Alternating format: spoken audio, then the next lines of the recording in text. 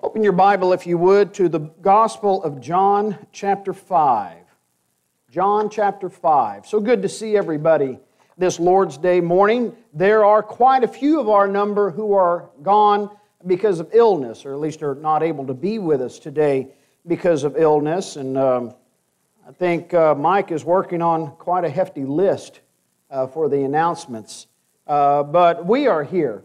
And we're thankful for that, and we've been able to join our hearts, our minds, our voices together in praise unto God. And now to open up a portion of God's Word and consider its meaning and its application to our lives today. I don't know about you, but anytime I hear someone say we're going to be studying from the Gospel of John, my mind automatically has one thought: we're going to be swimming in the deep end of the pool. To me, that's where the Gospel of John is. You got Matthew, Mark, and Luke, and then you got John way up here. And that's the way the Gospel of John is. We're going to take a look at chapter 5. I've been reading through John in my daily Bible reading this week, came across chapter 5. I've been wanting to preach from this text for a number of years now, and with the Bible reading this week and doing some thinking about what I'm going to preach, I decided today's the day, now's the time. Evidences is a very important aspect of the study of God's Word and God's existence, and we are involved in a study of evidences here at Knollwood every other Thursday night via Zoom. We have a study in evidences, and we have that continuing this Thursday night at 8 o'clock, and encourage you to take part in that. Jesus understood the importance of evidences. He understood the importance of giving evidence, giving proof of who He was, proof of His identity as the Christ when it was necessary. But Jesus also understood the fact that there would be some who would not believe regardless of the proof and regardless of the evidence. And what we have in John chapter 5, we have Jesus healing a man at the pool of Siloam on the Sabbath day and telling him to rise up and to take his bed and to walk. And both of these were a violation of the Jewish tradition of keeping the Sabbath. Let's look in John chapter 5. Let's start at verses 8 through 11. John chapter 5, verses 8 through 11. Jesus said to him, "Rise, take up your bed and walk." And immediately the man who was made well took up his bed and walked, and that day was the Sabbath. The Jews therefore said to him who was cured, "It is the Sabbath. It is not lawful for you to carry your bed." He answered them, "He who made me well said to me, 'Take up your bed and walk.'" Well, word gets to this man that it was Jesus who had made him well, and so he reports back that it was Jesus who had done this to him. And we skip down to verse 16, and we read, "For this reason the Jews persecuted Jesus and sought to kill him, because he had done these things on the Sabbath." Now, in John's Gospel, this is the first that we read of this opposition that Jesus has toward him from the religious leaders, and goes into some detail here in this chapter to talk about what all this is about and how it has come about. But here it is beginning. And notice they're wanting to kill him. Jesus understands this. So verse 17, "But Jesus answered them, 'My Father has been working until now, and I have been working.'" So Jesus gives this defense. Yes, I do these things on the Sabbath day because my Father, He continues to do things on the Sabbath day. He stopped the work of creation on that seventh day of the creation week, but He continued to maintain that creation. He continued that work, and He says, "That's all I'm doing in healing this man. I am maintaining my creation, doing my Father's work." Well, it was the way that Jesus referred to God that the Jews took offense at. Jesus said, "My Father has been working until now." The Jews never would have referred to God in this way. Collectively, the Jews might have referred to God as "our Father."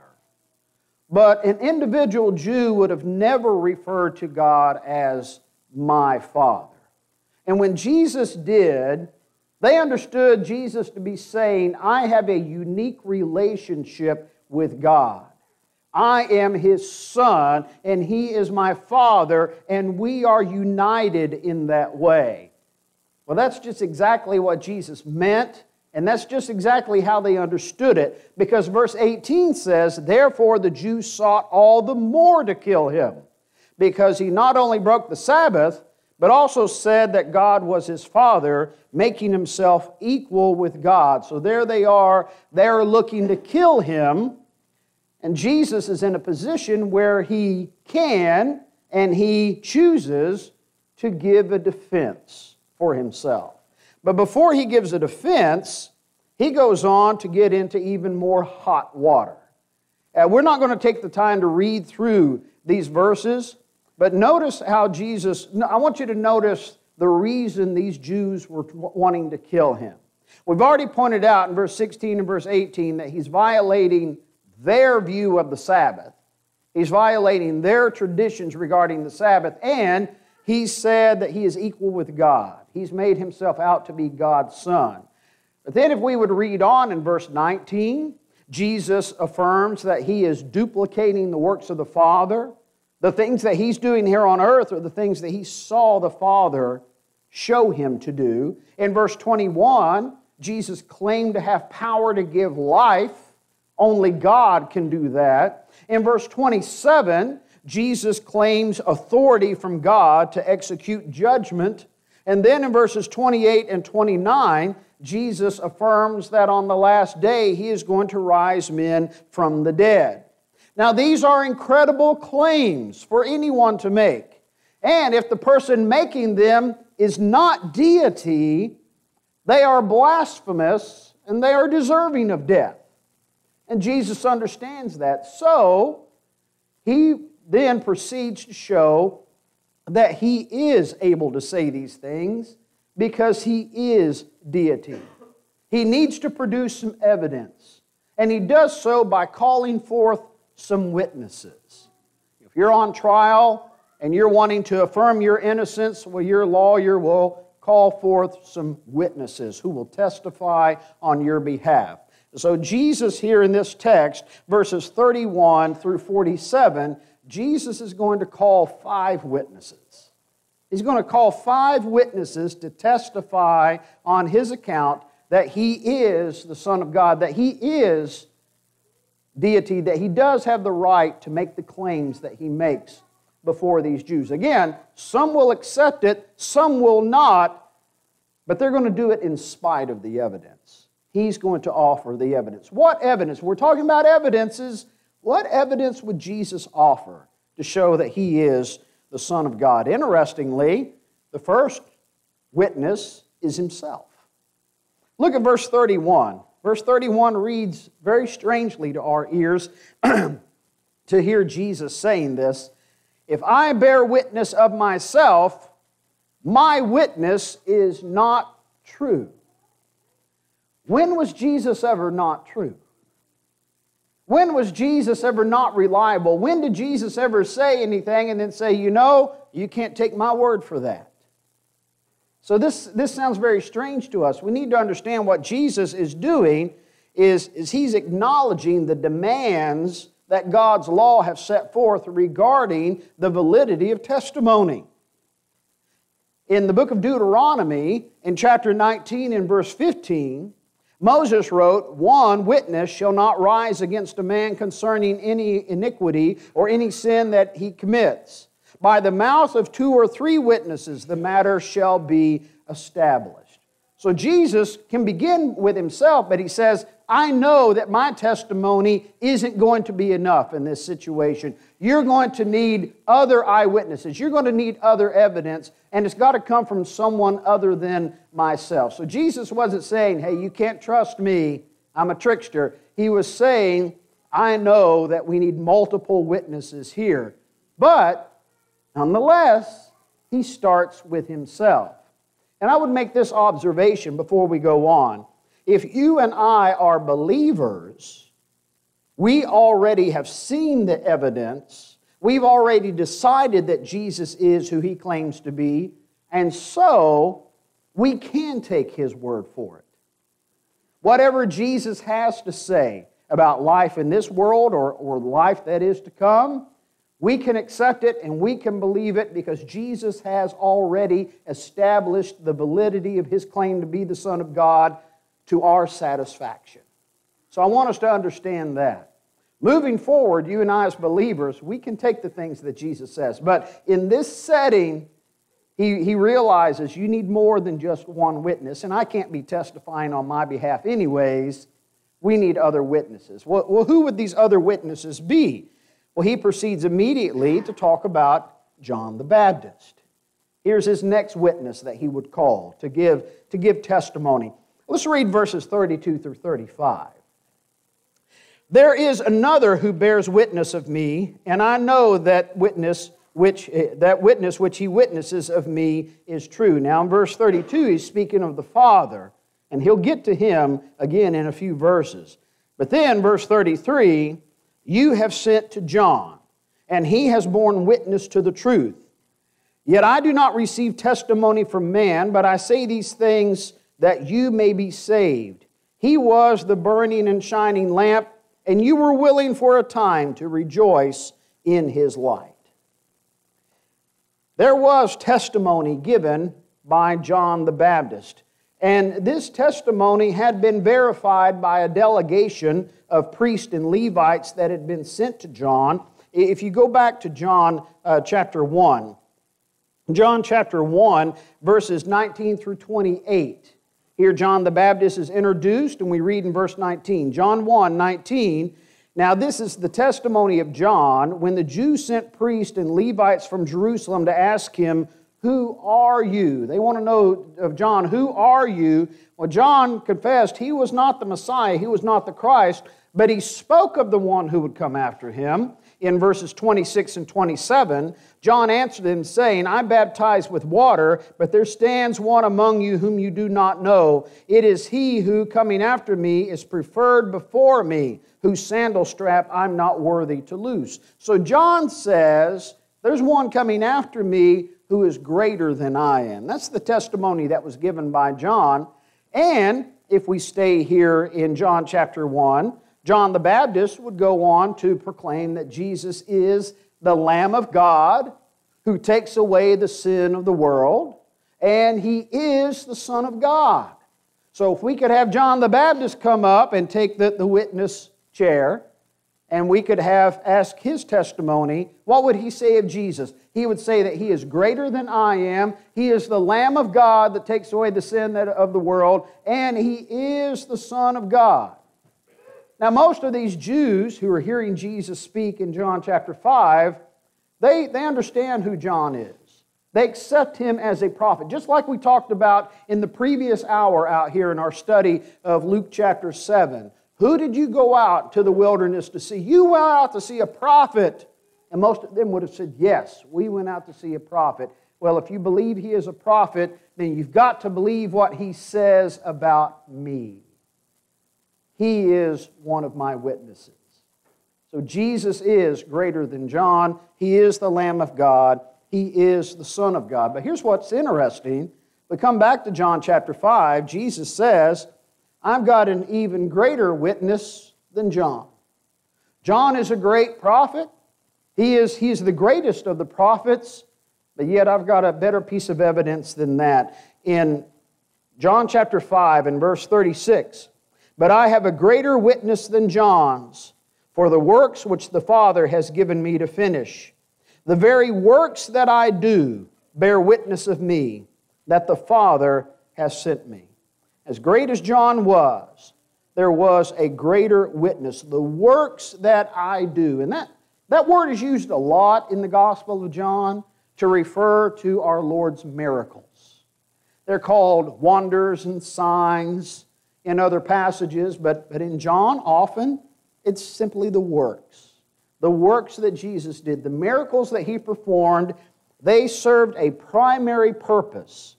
Peter, in Acts chapter 2 and verse 22, as he is preaching the first gospel sermon, in Acts chapter 2 and at verse 22, Peter says, Men of Israel, hear these words. Jesus of Nazareth, a man attested by God to you, by miracles, wonders, and signs which God did through him in your midst, as you yourselves also know. Those miracles that Jesus performed were performed by the power of God and with the approval of God for one purpose: to validate his claim that he was the Son of God. And so Jesus says, I've got a greater witness than John. The works that I do, these works bear witness of me. The Gospel of John covers 7 miracles that Jesus performed. It's interesting the way John has laid out those 7 signs or those 7 works that Jesus did. Matthew, Mark, and Luke cover a whole bunch. But we know that all 4 accounts combined didn't cover them all. In John chapter 20, let's look at John chapter 21, verse 25. The very last verse in the Gospel of John says, "And there are also many other things that Jesus did, which if they were written one by one, I suppose that even the world itself could not contain the books that would be written." Amen. So we're not given everything that Jesus did.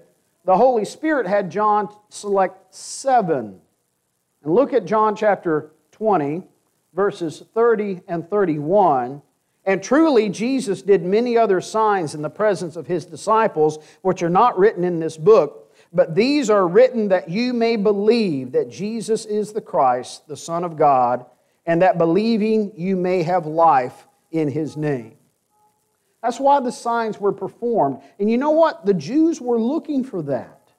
The Jews were looking for these signs that would validate, that would accreditate Jesus.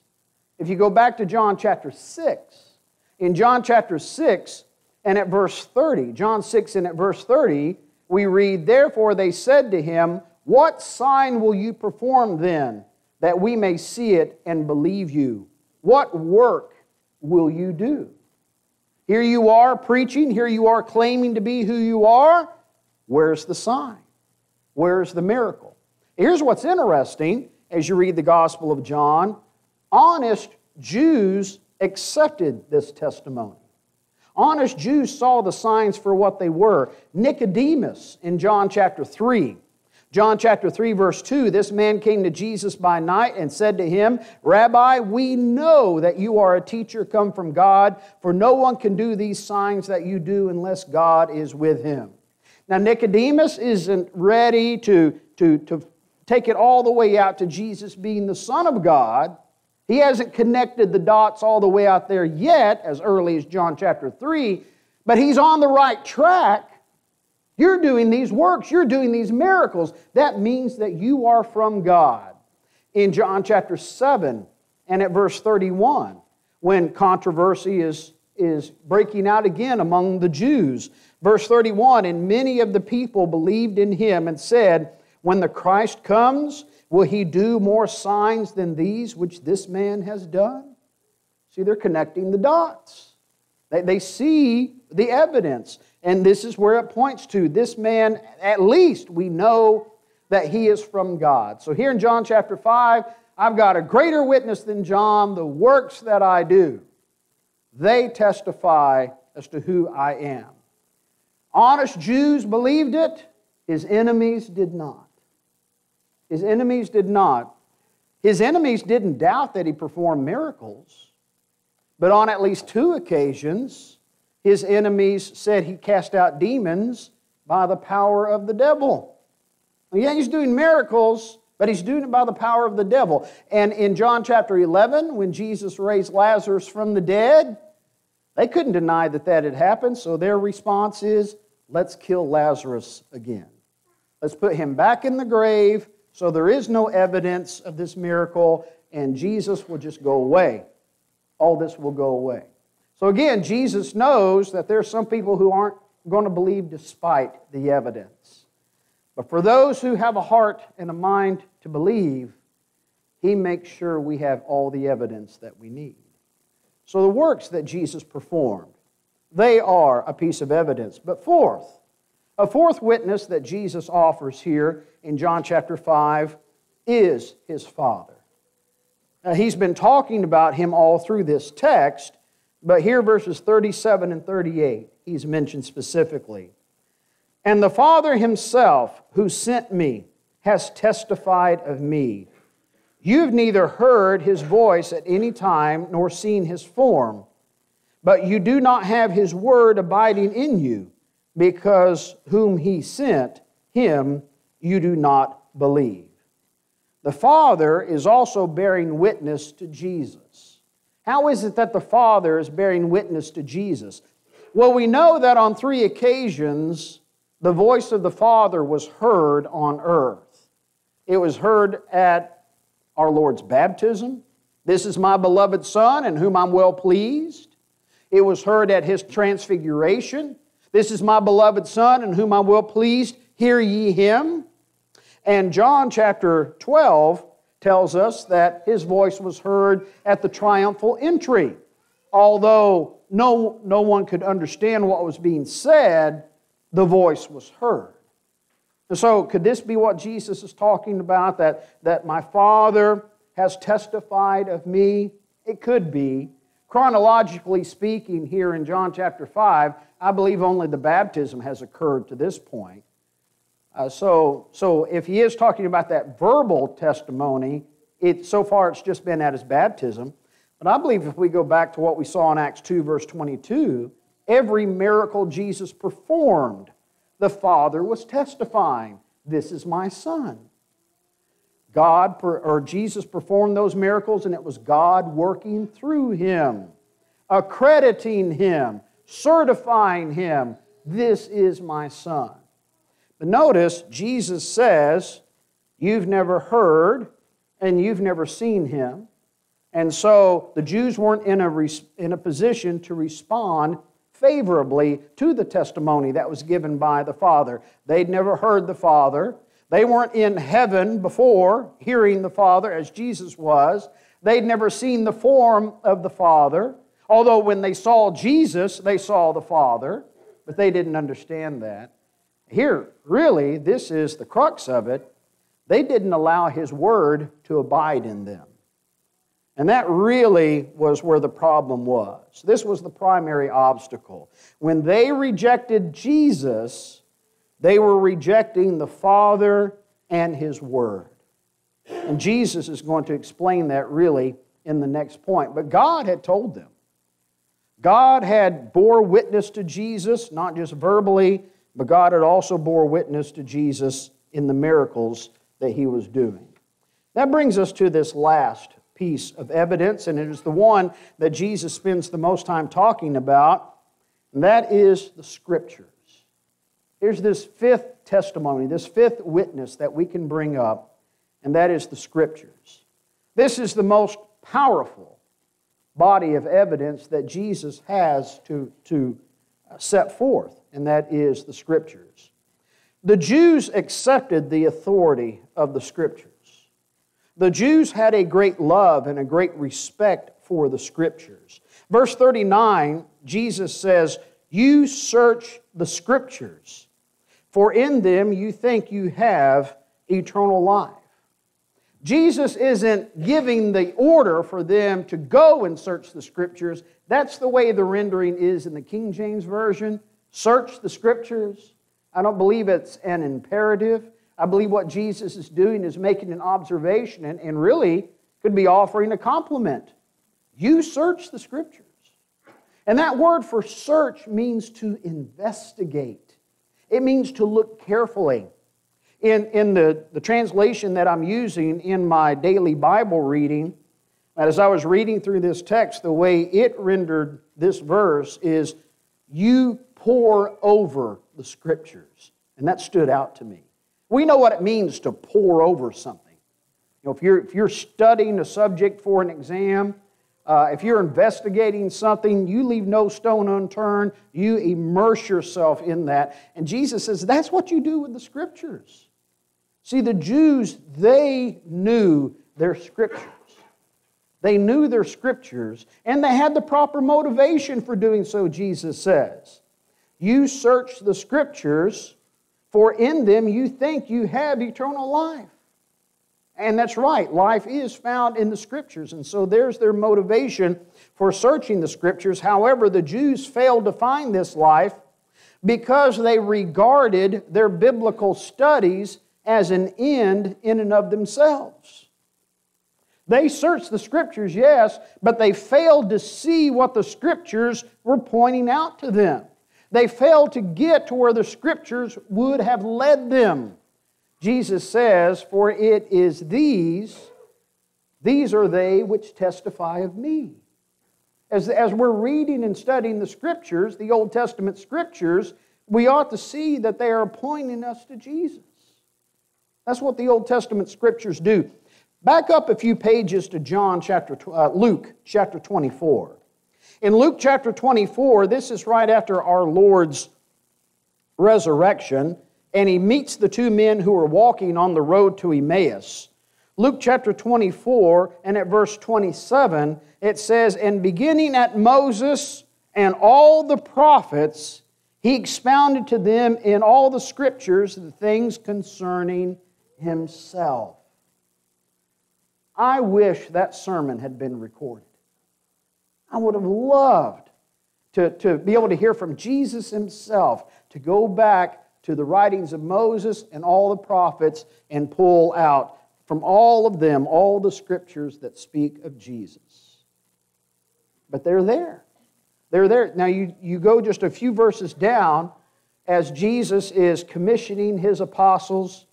He's about to send them out to all the world before His ascension into heaven. This is Luke's account in Luke chapter 24, verses 44 and 45. "Then He said to them, These are the words which I spoke to you while I was still with you, that all things must be fulfilled which were written in the law of Moses and the prophets and the Psalms concerning me. And He opened their understanding that they might comprehend the Scriptures." As we're reading the portions of the Old Testament that are the law of Moses, the first 5 books of the Old Testament, they're speaking of Christ. They're pointing towards Christ. As we read the prophets, they're speaking of Christ. As we read the Psalms, they're speaking of Christ. I like what's being done in some of the classes down the hallway. Last quarter, it was a study of Genesis. This quarter, it's a study of Exodus. And the challenge in some of the classes down the hallway is to find Jesus in the book of Genesis. And find Jesus in the book of Exodus. He's there. He's there. In the book of Galatians, at chapter 3, Galatians chapter 3, as Paul is writing to these Gentile Christians who are being told that they need to be circumcised and keep the law of Moses in order to be saved, he says, no, that's not true. The law of Moses has served its purpose. What was the purpose of the law of Moses? Chapter 3, verse 24, "Therefore the law was our tutor to bring us to Christ." That's what the law was for. That's what the Old Testament is for, to tell us that Christ is coming. The Gospels tell us Christ is here. The rest of the New Testament tells us Christ is coming back. Notice the Jews knew the words of Scripture, but they did not know the Word of Scripture, capital W word from John 1 and at verse 1. The Jews knew the words of Scripture. If you told any Jew in the first century, "The Lord thy God is one," they could repeat the rest of that passage from the book of Deuteronomy. They knew it by heart. If you would quote the first line of any psalm, they could recite the rest of it to you. That's exactly what Jesus is doing when He's hanging on the cross and He says, my God, why have you forsaken me?" He's quoting the first line of Psalm 22 to recall to their memory that entire psalm that is being fulfilled right before their eyes. That the Son of God is being killed, nailed up, pierced, His hands and His feet right before them. They knew the words of Scripture, but they didn't see that it pointed to the capital W word of Scripture. They were prejudiced. They were arrogant. They were stubborn. They were untaught. Whatever the reason was, they didn't see it. But you know what? It can happen to me and you as well. We can read, and we can study, and we can show up for Bible class, and we can meditate, and we can discuss the Scriptures. But it's a vain exercise if we fail to see that it leads us to eternal life in Jesus Christ. The purpose of Bible reading and Bible study for us, brethren, is not so that we can be Bible trivia champions. It's so that we can transform our minds into the image of Christ, and so that we can become wise for eternal salvation. That's what the Scriptures are for. They knew their Scriptures. You search the Scriptures. Do we search the Scriptures as well as they did? And they didn't even come to an understanding. How are you and I doing? Well, Jesus goes on in verses 45 through 47 to say that they search the Scriptures, but they don't believe the Scriptures. You don't believe the Scriptures. Read verses 45 through 47 with me. John chapter 5, 45 through 47. Do not think that I shall accuse you to the Father. There is one who accuses you, Moses, in whom you trust. For if you believed Moses, you would believe me, for he wrote about me. But if you do not believe his writings, how will you believe my words? These Jews he's talking to, they trusted in Moses, verse 45. They trusted in Moses. They considered themselves to be disciples of Moses. That's what they tell Jesus in another passage, that they were disciples of Moses. Chapter 9, verse 28 of John. They're disciples of Moses. But they failed to see that Moses was talking to them about Christ. When Jesus says that Moses would accuse them, he has reference to Deuteronomy chapter 18.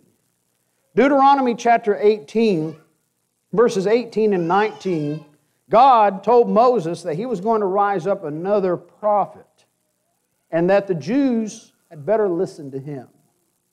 In Deuteronomy chapter 18, verses 18 and 19, I will raise up for them a prophet like you from among their brethren, and I will put my words in his mouth, and he shall speak to them all that I command him. And it shall be that whoever will not hear my words, which he speaks in my name, I will require it of him. These Jews, they knew the Scriptures. They knew this passage right here. The very one that God spoke to Moses about was standing right in their presence. And they would not believe what he said. And so, they had Moses judging them. Because they rejected the prophet who would come, then Moses was accusing them and condemning them from their own Scriptures. You know what? The same thing can happen to us. In John chapter 12 and at verse 48, Jesus says that the words that he has spoken will judge us on the last day. But if we refuse to believe and refuse to obey those words, we're going to be in the same place as these Jews who rejected Christ. We're going to have our own Scriptures accusing and condemning us on that last day. So, brethren, do we search the Scriptures? How well are we doing with that? Are we poring over the Scriptures? Are we striving to understand them?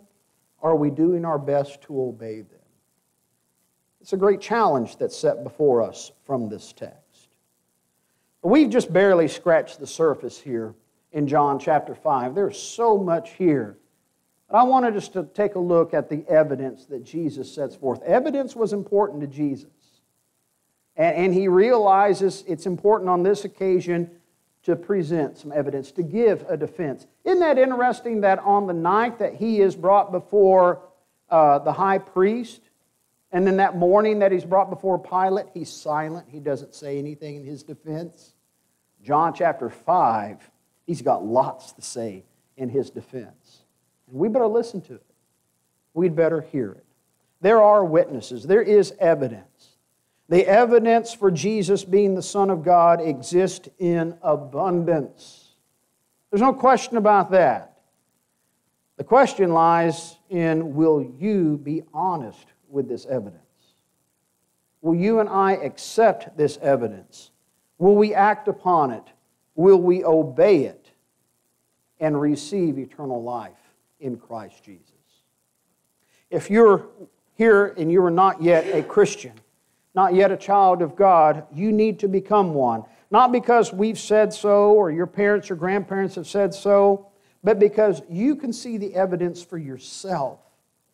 You've got the Word of God. You can read it and you can see it for yourself. And when you are convinced from the evidence that Jesus is the Son of God, then that's when it's time for you to act. That's when it's time for you to respond in obedience by repenting of your sins, confessing your faith, and having those sins washed away in the watery grave of baptism. If you've done that, but you've become unfaithful to the Lord, I hope this sermon has reminded you of exactly who He is and your need to repent and get right with Him. Whatever your spiritual need is, would you let it be made known by coming forward as we stand and sing this invitation song?